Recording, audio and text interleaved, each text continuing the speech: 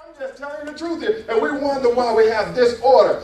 Ephesians 5:25-26 says, husbands, love your wives, just as Christ loved the church and gave himself to her. Christ never beat the church. Christ never talked down on the church.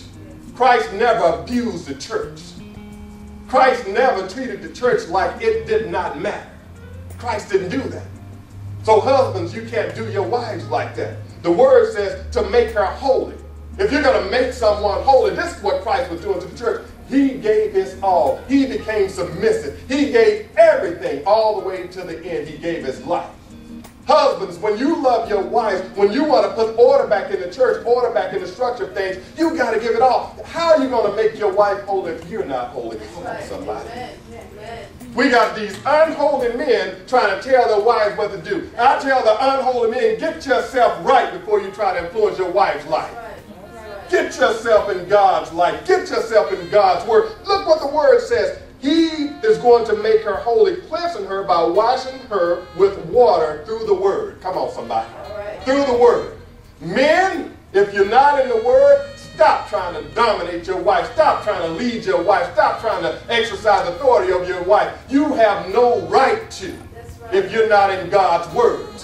Got these ungodly men trying to do ungodly things, and all of a sudden when their wives start doing ungodly things, they start acting even more ungodly, getting mad, getting upset, getting mad at yourself. You should have been God's word, influencing her, making her holy, cleansing her by washing her with the words. Amen, right?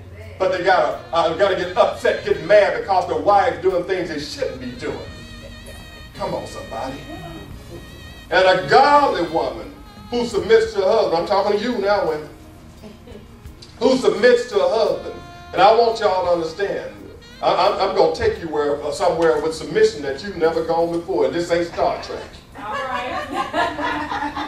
A godly woman who submits to her husband as to the Lord. That's what a good marriage, a good relationship looks like. And we see that word in Ephesians 5:22. The word says, wives, submit yourselves to your husbands as you do to the Lord. How many of y'all bucking Jesus out there? Women, come on, somebody. Anybody out there saying, Jesus, I don't want to hear what you got to say today. Move along, Jesus. You can't tell me what to do. You can't direct my life. You can't give me any guidance. You can't give me any directions. Your word means nothing to me. But y'all say that to your husbands. Some of the women out there tell the husband, you don't tell me anything. Your word means nothing to me. You have no authority over me. Come on, somebody. It happens. Y'all know it does. The only reason God is asking you to submit because he knows what power you possess. Yeah, y'all come on now. God would not ask you to submit if you did not have some power. He would not ask you to submit if you did not have influence. So stop talking about, I need to prove myself. I want to become the best. I want to show a man that I can do just what they can do. God knows this.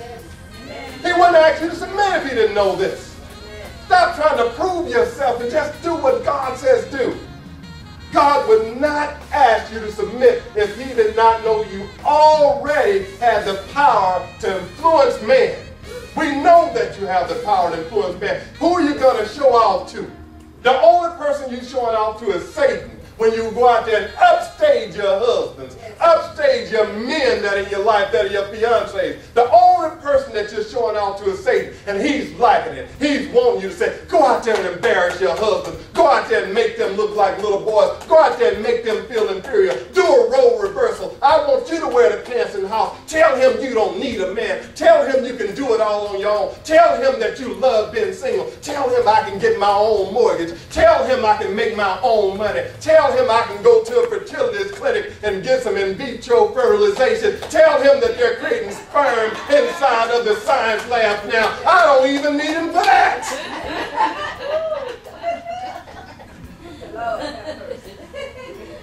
Out of order. Out of order.